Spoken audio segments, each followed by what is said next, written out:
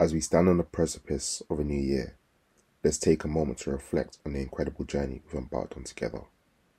Throughout 12 months of joy, challenges, and growth, our church community has witnessed the extraordinary hand of God in our lives.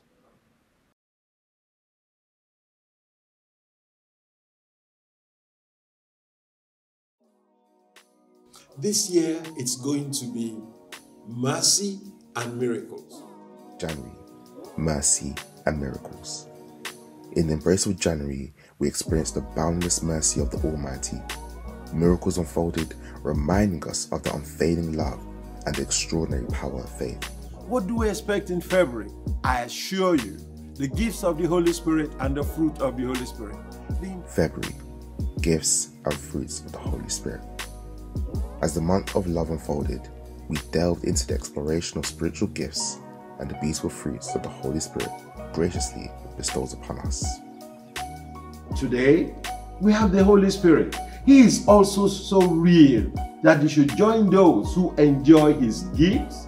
March, the Holy Spirit. March brought us closer to the comforting presence of the Holy Spirit. His guidance became our compass, leading us through every twist and turn on our spiritual journey. The past is always old. However, the present and the future, when we have God as sovereign, will always bring in new beginnings. April, new beginning. With April came the promise of new beginnings. In the spirit of resurrection, we embrace the chance to start afresh, leaving behind the old and stepping into the newness of life.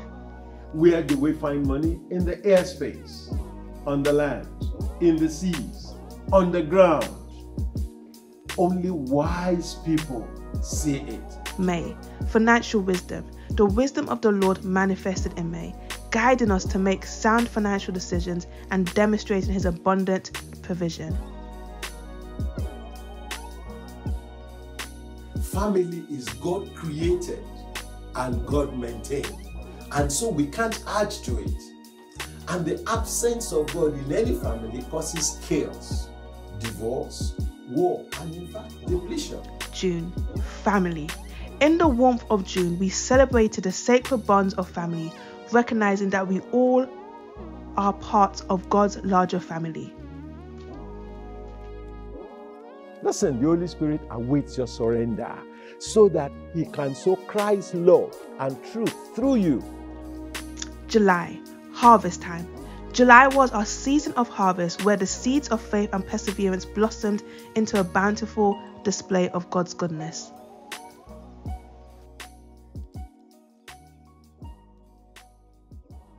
Who would have believed that God would save souls, especially wicked ones?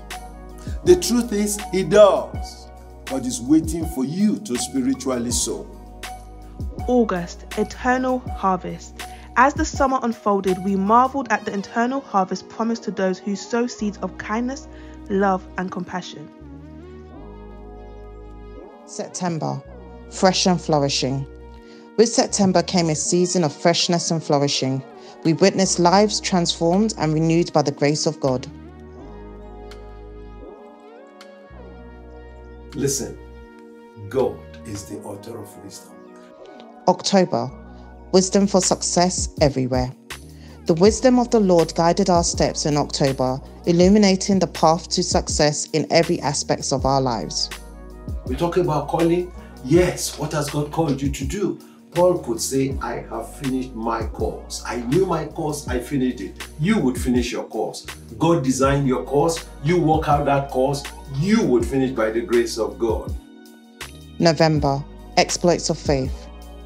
November saw the exploits of faith as we ventured into the unknown, trusting that God's promises would prevail.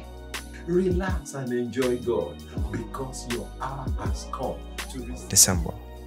Now, in December, we declare that our hour has come.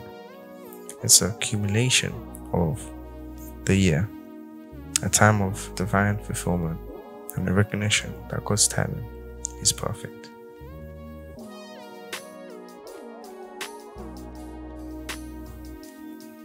Closing words. Let this year-end review be a symphony of gratitude.